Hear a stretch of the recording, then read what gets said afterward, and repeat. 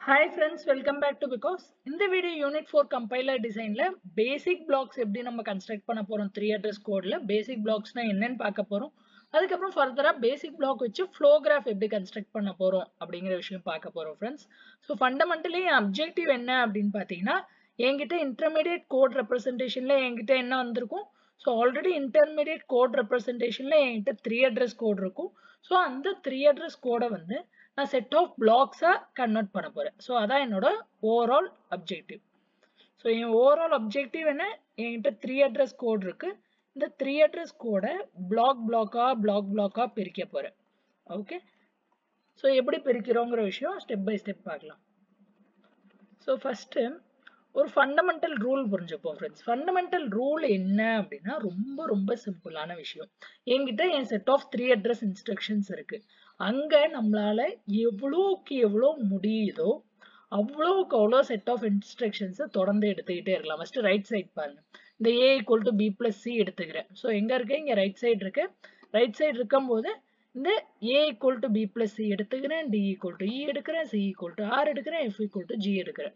இந்த மாதிரி எவ்வளோ இன்ஸ்ட்ரக்ஷன் எடுக்க முடியுதோ அவ்வளோத்தையும் ஒன்னா குரூப் பண்ணிக்கிட்டே போகணும்.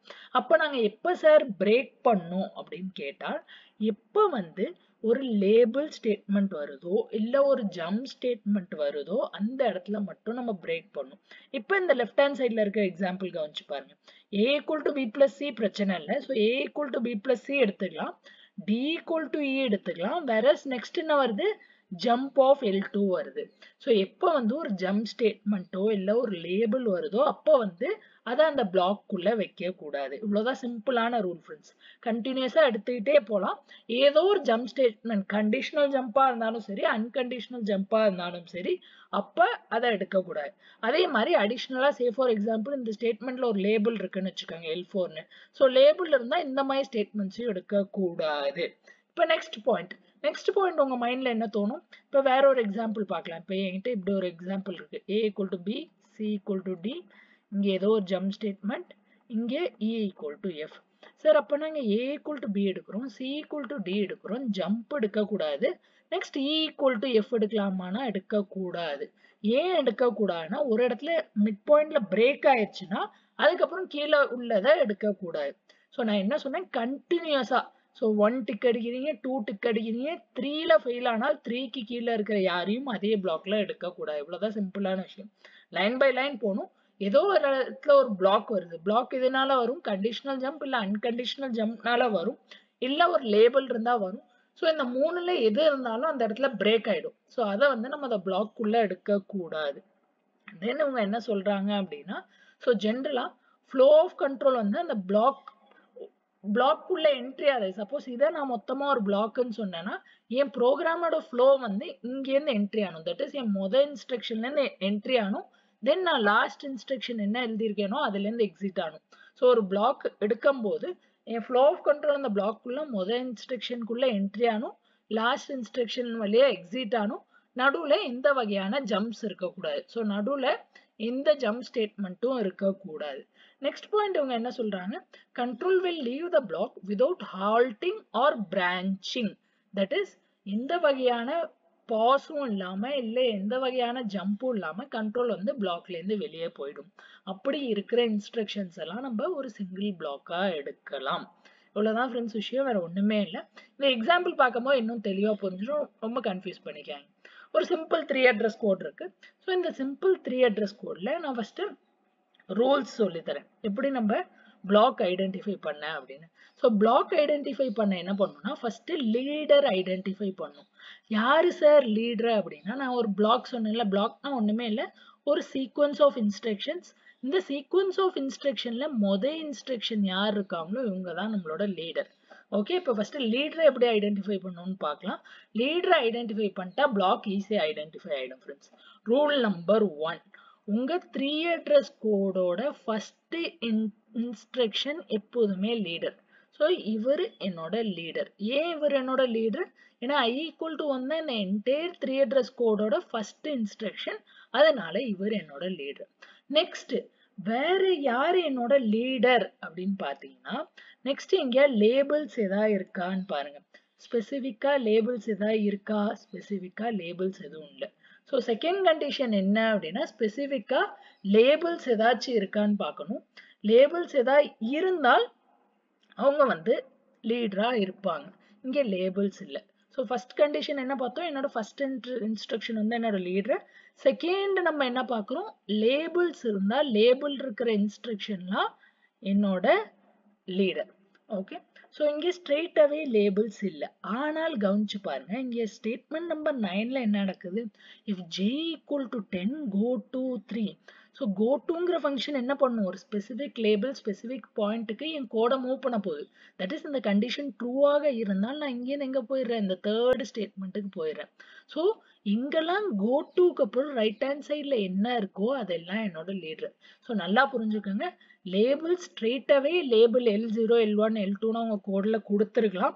ஸோ லேபிள் வந்து ரெண்டு டைப், ஒன்று வந்து L0 L1 இந்த மாதிரி கோடில் ஸ்பெசிஃபை பண்ணியிருக்கலாம். செகண்ட் டைப் என்னன்னு பார்த்தீங்கன்னா கோ டு பக்கத்தில் RHSல என்ன எழுதியிருக்கோ அதெல்லாம் என்னோட implicit label. So go to என்னென்ன இருக்கு, இங்கே 3 இருக்கு, அப்போ 3 வந்து என்னோட லீடர். நெக்ஸ்ட் என்ன இருக்கு, கோ டு 2 இருக்கு, அப்போ 2 வந்து என்னோட லீடர்.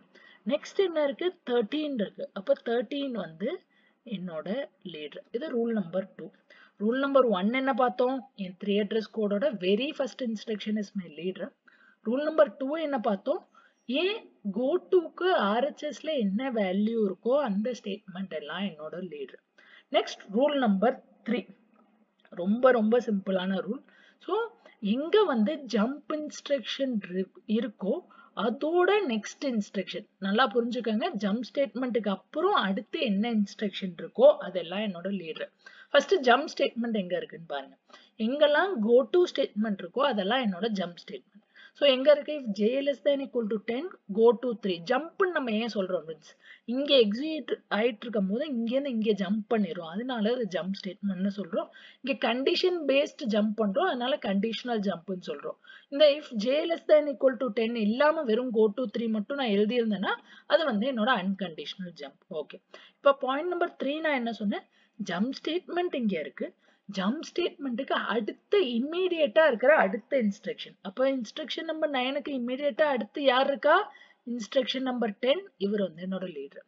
தென் இன்ஸ்ட்ரக்ஷன் நம்பர் 11 வந்து என்னோட ஒரு ஜம்ப் ஸ்டேட்மெண்ட். அப்போ இன்ஸ்ட்ரக்ஷன் நம்பர் 11க்கு அப்புறம் யார் இருக்கா, இன்ஸ்ட்ரக்ஷன் நம்பர் 12, இவர் வந்து என்னோட லீடர். தென் வேற எங்கேயா ஜம்ப் இருக்கா, இன்ஸ்ட்ரக்ஷன் நம்பர் 17 இருக்கு, இதுக்கப்புறம் ஒண்ணுமே இல்லை. ஸோ ஆக மொத்தம் இந்த ஸ்பெசிஃபிக் எக்ஸாம்பிள்ல என் லீடர்ஸ் யார் யாரு, I equal to 1 இந்த ஸ்டேட்மெண்ட் ஒரு லீடர், செகண்ட் ஸ்டேட்மெண்ட் ஒரு லீடர், தேர்ட் ஸ்டேட்மெண்ட் ஒரு லீடர், தென் 10th ஸ்டேட்மெண்ட் ஒரு லீடர், 12th ஸ்டேட்மெண்ட் ஒரு லீடர், 13th ஸ்டேட்மெண்ட் ஒரு லீடர். ஓகே, இப்போ லீடரை கண்டுபிடிச்சாச்சு சார். இந்த லீடரை வச்சு நாங்க என்ன பண்ண, இந்த லீடரை தான் ஒரு பிளாக்கோட ஃபர்ஸ்ட் இன்ஸ்ட்ரக்ஷன் ஃப்ரெண்ட்ஸ். ஸோ இங்கேருந்து ஸ்டார்ட் பண்ணும். இங்கே லீடர் யாரு, ஸ்டேட்மெண்ட் நம்பர் 1. இதுக்கப்புறம் கீழே போங்க போங்க போங்க, ஐயோ திரும்ப ஒரு லீடரை வந்துட்டாரு. ஒரு பேசிக் பிளாக்குள்ள ஒரு லீடரை மட்டும்தான் இருக்கணும், மல்டிபிள் லீடர்ஸ் இருக்கக்கூடாது. அப்போ நான் இந்த ஃபர்ஸ்ட் ஸ்டேட்மெண்ட்ல ஸ்டார்ட் பண்ணி கீழே போக ட்ரை பண்றேன், ஆனால் போகும்போதே செகண்ட் ஸ்டேட்மெண்ட்டும் என்னோட லீடரா போயிடுச்சு. அப்போ இந்த ஃபர்ஸ்ட் ஸ்டேட்மெண்ட் மட்டும் என்னோட ஒரு பிளாக். ஸோ இது என்னோட பிளாக் நம்பர் 1. இப்போ நெக்ஸ்ட் கீழே போகும், இங்கே செகண்ட் ஸ்டேட்மெண்ட் வந்து என்னோட லீடர்னு எனக்கு தெரியும். ஸோ செகண்ட் ஸ்டேட்மெண்ட்ல நான் கீழே போக ட்ரை பண்றேன், திரும்ப ஒரு லீடர் வந்துட்டாரு. அப்ப அகெயின் என் செகண்ட் ஸ்டேட்மெண்ட் மட்டும் என்னோட இன்னொரு black. So this is my black 2. இப்ப தேர்ட் ஸ்டேட்மெண்ட்ல ஸ்டார்ட் பண்ணுங்க, இவர் லீடர், இங்கே பிரச்சனை இல்லை, இங்கே பிரச்சனை இல்லை, இங்கே பிரச்சனை இல்லை, இங்கே பிரச்சனை இல்லை, இங்கே பிரச்சனை இல்லை, இங்கே பிரச்சனை இல்லை. அப்படின்னா என்ன அர்த்தம், தேர்ட் ஸ்டேட்மெண்ட்ல ஆரம்பிச்சு என் 9th ஸ்டேட்மெண்ட் வரையும் இது என்னோட நெக்ஸ்ட் பிளாக், இது பிளாக் நம்பர் 3. இதுக்கப்புறம் திரும்ப லீடரை பார்த்துட்டோம். ஸோ ஒரு லீடர்ல இருந்து இன்னொரு லீடர் வரையும் இருக்கிறதுல இந்த லீடரோட பிளாக்கை சேரும் ஃப்ரெண்ட்ஸ், இவ்வளவுதான் விஷயம், வேற ஒண்ணுமே இல்லை. ஸோ இப்போ திரும்ப லீடரை பார்த்துட்டோம், லீடர்ல இருந்து கீழே போறேன், இங்க திரும்ப லீடரை பார்த்துட்டு, அப்ப statement number 10 and statement number 11 வந்து என்னோட இன்னொரு பிளாக். நெக்ஸ்ட் திரும்ப ஒரு லீடரை பார்த்து, இங்க என்ன இருக்கு, I equal to 1, ஒரு லீடர் இருக்காரு, கீழே போறேன், ஐயோ திரும்ப லீடர் வந்துட்டாரு. அப்ப இது மட்டும் என்னோட ஒரு பிளாக். ஸோ ஸ்டேட்மெண்ட் நம்பர் 12 மட்டும் என்னோட ஒரு பிளாக். இப்போ நெக்ஸ்ட் ஸ்டேட்மெண்ட் 13 வந்து என்னோட லீடர், கீழே போறேன், கீழே போறேன். ஸோ வேற லீடரே இல்லை, அதோட கோடு முடிஞ்சு போயிடுது. ஸோ இது என்னோட லாஸ்ட் பிளாக் ஃப்ரெண்ட்ஸ். இவ்வளவுதான் விஷயம். மொத்தம் இந்த கோடுக்கு 6 டிஃப்ரெண்ட் பிளாக் கன்ஸ்ட்ரக்ட் பண்ணலாம். திரும்பவும் நான் ரிப்பீட் பண்றேன். ஃபர்ஸ்ட் லீடரை ஐடென்டிஃபை பண்ணணும். லீடர் எப்படி ஐடென்டிஃபை பண்ணணும்? என் 3 அட்ரஸ் கோட்ல very first instruction is my leader. Then point number 2. ஏன் லேபிள்ஸ்னா என்ன? ஸ்ட்ரெயிட்டாவே L0, L1, L2 இந்த மாதிரி கொடுத்துருக்கலாம். இல்ல கோ டு ஸ்டேட்மெண்ட்டுக்கு ரைட் ஹேண்ட் சைட்ல யார் இருக்காங்களோ அவங்க எல்லாம் என்னோட லீடர்ஸ். அதுக்கப்புறம் ஜம்ப் எந்த இடத்துல நடக்குதோ அதுக்கு இமீடியட்டா இருக்கிற நெக்ஸ்ட் இன்ஸ்ட்ரக்ஷன் வந்து என்னோட லீடர். ஸோ லீடரை ஐடென்டிஃபை பண்ணியாச்சு. அப்புறம் ஒரு லீடர்ல ஆரம்பிச்சு இன்னொரு லீடர் வரையும் ஒரு பிளாக். இவ்வளவுதான் ஃபண்டமெண்டல் விஷயம், வேற ஒண்ணுமே கிடையாது. ஒரு லீடர்ல ஆரம்பிச்சு இன்னொரு லீடர் வரையும் என்னோட பிளாக். ஸோ இவ்வளவு பண்ணா போதும் ஃப்ரெண்ட்ஸ். இப்படிதான் பேசிக் பிளாக் கன்ஸ்ட்ரக்ட் பண்ணும். ஓகே, இங்க ரூல்ஸ் நான் ஆல்ரெடி சொன்ன ரூல்ஸ் இங்க இருக்கும். So first 3 address instruction is leader. Any instruction that is the target of a conditional or unconditional jump is a leader. That is ஒரு லேபிள் ஸ்டேட்மெண்ட்டா இருக்கலாம், இல்ல RHS of go to இருக்கலாம். அதை தான் அவங்க அப்படி சொல்றாங்க. Then any instruction that immediately follows a conditional or unconditional jump is a leader. அதான் நம்ம பார்த்த தேர்ட். go to ஸ்டேட்மெண்ட் எந்த லைன்ல இருக்கோ அதுக்கு அடுத்த லைன் வந்து என்னோட லீடர். ஸோ இது 3 என்னோட ரூல்ஸ். ஓகே, இப்போ நெக்ஸ்ட் வந்து நெக்ஸ்ட் யூஸ் இன்ஃபர்மேஷன் ஒன்று இருக்கு ஃப்ரெண்ட்ஸ். இந்த பேசிக் பிளாக்கை பொறுத்தவரைக்கும் நெக்ஸ்ட் யூஸ் இன்ஃபர்மேஷன் ஒன்று இருக்கு. நெக்ஸ்ட் யூஸ் இன்ஃபர்மேஷன் என்னன்னா ரொம்ப சிம்பிளான விஷயம். பேர்லயே இருக்கு நெக்ஸ்ட் யூஸ். அப்ப ஒரு வேரியபிள் வந்து திரும்ப எனக்கு அந்த பிளாக்குள்ள எப்ப யூஸ் ஆகும் அதான் நான் கண்டுபிடிக்க போறேன். ஸோ நான் என்ன பண்ண போறேன், ஒரு வேரியபிள் வந்து அந்த பிளாக்குள்ள திரும்ப எனக்கு எப்ப யூஸ் ஆகும் அப்படிங்கிற விஷயம் நான் கண்டுபிடிக்கணும். ஃபர்ஸ்ட் சிம்பிள் எக்ஸாம்பிள் வச்சு புரிஞ்சுப்போம். இங்கே a = b + c, f = g, g = e, h = a. அப்ப இங்க a வேல்யூ கம்ப்யூட் பண்றதை நம்ம எங்க திரும்ப யூஸ் பண்றோம்? இந்த h = a ஸ்டேட்மெண்ட்ல நம்ம என்ன பண்றோம்? h = a ஸ்டேட்மெண்ட்ல திரும்ப வந்து இந்த a = b + c கம்ப்யூட் பண்ணி ஏல ஸ்டோர் பண்ணி வச்சிருக்கோம்ல, அந்த வேல்யூவை இந்த h = a பாயிண்ட்ல நம்ம ரீயூஸ் பண்றோம். ஸோ ஃபண்டமெண்டலி புரிஞ்சுக்கணும்னா இந்த பிளாக்ல கம்ப்யூட் ஆகிற a வேல்யூ இந்த இடத்துல எனக்கு ரீயூஸ் ஆகுது.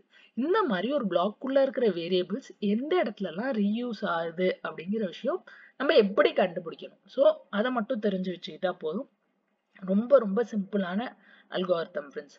அல்கோரிதம் என்ன அப்படின்னா, அவங்க புக்ல கொடுத்துருக்க, நான் அப்புறம் எக்ஸ்பிளைன் பண்றேன். ஃபர்ஸ்ட் சிம்பிளா எக்ஸ்பிளைன் பண்ணிடுறேன். ஸ்டெப் நம்பர் 1ல என்னன்னு பாத்தீங்கன்னா, என்கிட்ட என்னெல்லாம் நான் டெம்பரரி வேரியபிள்ஸ், தட் இஸ் என்னெல்லாம் வேரியபிள்ஸ் இருக்கோ இந்த வேரியபிள்ஸ் எல்லாம் நான் லைவ் வேரியபிள்ஸ்ன்னு சொல்றேன். ஓகே, ஸோ இனிஷியலா லைவ் வேரியபிள்ஸ்ன்னு சொல்றேன். அதுக்குள்ள இன்டெப்த் போக வேண்டிய நெசசிட்டி இல்லை. நெக்ஸ்ட் இந்த அல்கோரிதம் எப்படி அப்ளை ஆகும் அப்படின்னு பாத்தீங்கன்னா பேக்வர்ட்ஸ் அப்ளை ஆகும். ஸோ ஒரு பிளாக்லயும் பேக்வர்ட்ஸ் அப்ளை ஆகும். பேக்வர்ட்ஸ்னா என்ன? இங்க a = b + c ல இருந்து நம்ம கீழே அப்ளை பண்ணிட்டே போக மாட்டோம். கீழே ஆரம்பிச்சு மேல நோக்கி போவோம். ஸோ நல்லா புரிஞ்சுக்கோங்க, கீழே ஆரம்பிச்சு மேல நோக்கி போவோம். ஸோ இதெல்லாம் நம்ம என்ன சொல்றோம் அப்படின்னா, சிம்பிளா ஒரு எக்ஸாம்பிள் வச்சுக்கலாம்.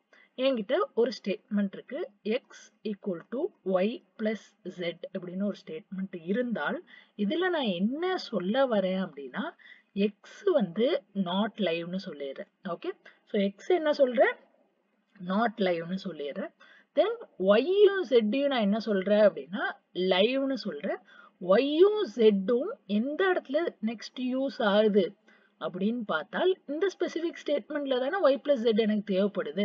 இந்த ஸ்பெசிபிக் ஸ்டேட்மெண்ட்டுக்கு ஏதோ ஒரு இண்டெக்ஸ் இருக்குன்னு வச்சுக்கோங்க. சே ஃபார் எக்ஸாம்பிள் ஐன்னு வச்சுக்கோங்க. ஸோ ஐ வந்து இதோட லைன் நம்பர்னு வச்சுக்கோங்க, இல்லை ஸ்டேட்மெண்ட் நம்பர்னு வச்சுக்கோங்க. அப்போ இந்த ஸ்டேட்மெண்ட் நம்பர் ஐல எனக்கு ஒய்யும் ஜெட்டும் ரீயூஸ் ஆகுது. அப்ப next use of y, z என்ன? Next use of y, z வந்து என்னோட ith ஸ்டேட்மெண்ட். இவ்வளவுதான் ஃப்ரெண்ட்ஸ் விஷயம், வேற ஒண்ணுமே இல்லை. இந்த எக்ஸாம்பிள் படி சொல்லணும் அப்படின்னா இங்க h = a. அப்ப இதுக்கு ஒரு ஸ்டேட்மெண்ட் நம்பர் கொடுத்துக்கலாமே, 1 2 3 4ன்னு வச்சுக்கோங்க. அப்ப நான் இதை என்ன பண்றேன், h வந்து நாட் லைவ்னு பண்ணிடுறேன். தட் இஸ் h வந்து நாட் லைவ்னு பண்ணிட்டு a வந்து நெக்ஸ்ட் யூஸ் எந்த இடத்துல யூஸ் ஆகுது, ஸ்டேட்மெண்ட் நம்பர் 4ல யூஸ் ஆகுது அப்படிங்கிற விஷயம் சொல்லிடுறோம். இவ்வளவுதான் இந்த ஆல்கோ, வேற ஒண்ணுமே கிடையாது ஃப்ரெண்ட்ஸ். இதை இன்டெப்த் படிக்க வேண்டிய நெசசிட்டியும் இல்லை, மேலோட்டமா தெரிஞ்சு வச்சுக்கிட்டால் தாராளமா அதுவே போதும். ஓகே, இப்ப இந்த புக்ல இருக்க ஆல்கோ பார்த்துலாம் குயிக்கா.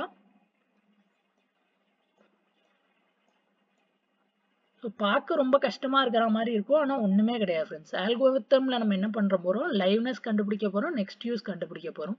இதோட இன்புட் என்ன, ஒரு பிளாக் ஆஃப் 3 அட்ரஸ் ஸ்டேட்மெண்ட்ஸ் கொடுக்குறோம். அவுட்புட்ல என்ன, அது வந்து லைவ்னஸும் நெக்ஸ்ட் யூஸ் இன்ஃபர்மேஷன் என்னன்னு சொல்றோம். ஸோ என்ன பண்றோம்னு பாருங்க, we start at the last statement இந்த பிளாக், தட் இஸ் ரிவர்ஸ்ல ஸ்டார்ட் பண்றோம். ஒரு statement that is I colon X equal to Y plus Zன்னு ஒரு ஸ்டேட்மெண்ட் இருந்தா அங்க நம்ம என்னென்ன பண்றோம் அப்படின்னா ரொம்ப ரொம்ப சிம்பிளான விஷயம். ஸோ ஃபர்ஸ்ட் பாயிண்ட் நம்பர் 1ல என்ன பண்றோம், attach to statement I the information currently found in the symbol table. So simple டேபிள்ல ஆல்ரெடி XYZக்கு ஆல்ரெடி ஒரு இன்ஃபர்மேஷன் இருக்கும், அதை வந்து ஸ்டேட்மெண்ட் ஐயோட அட்டாச் பண்ணிடுறோம். அதுக்கப்புறம் சிம்பிள் டேபிள்ல நம்ம என்ன மாடிஃபை பண்றோம், எக்ஸுக்கு வந்து நாட் லைவ் நோ நெக்ஸ்ட் யூஸ்ன்னு பண்ணிடுறோம். YZக்கு நான் என்ன சொன்னேன், லைவ்னு ஆக்கிட்டு அதோட நெக்ஸ்ட் யூஸ் என்ன பண்ணுவோம், இந்த ஸ்டேட்மெண்ட் நம்பர் I அப்படின்னு மாடிஃபை பண்ணிடுறோம். அவ்வளவுதான் விஷயம். ஸோ இனிஷியலா XYZோட சிம்பிள் டேபிள் வேல்யூ எடுத்து அதை வந்து இந்த ஸ்டேட்மெண்ட் ஐயோட அட்டாச் பண்ணிடுறோம். பண்ணிட்டு எக்ஸை வந்து நாட் லைவ்னும் நோ நெக்ஸ்ட் யூஸ்னும் பண்ணிட்டு, தட் இஸ் LHSல இருக்கிறத நாட் லைவ்னும் நோ நெக்ஸ்ட் யூஸ்னும் பண்ணிட்டு, RHSல இருக்கிற வேரியபிள்ஸை லைவ்னு பண்ணிட்டு, அந்த வேரியபிள்ஸ் எங்க யூஸ் ஆகுது, ஸ்டேட்மெண்ட் நம்பர் ஐல யூஸ் ஆகுது. இவ்வளவுதான் ஃப்ரெண்ட்ஸ் விஷயம், வேற ஒண்ணுமே இல்லை. ஸோ இந்த அல்காரிதம்ல ஏதாவது டவுட் இருக்கா? ஓகே, நெக்ஸ்ட் ஃப்ளோ கிராஃப் வந்து நெக்ஸ்ட் வீடியோல பார்க்கலாம். வீடியோ பிடிச்சிருந்தா லைக் பண்ணுங்க, ஃப்ரெண்ட்ஸ் கூட ஷேர் பண்ணலாம் ஷேர் பண்ணுங்க. Thanks, by.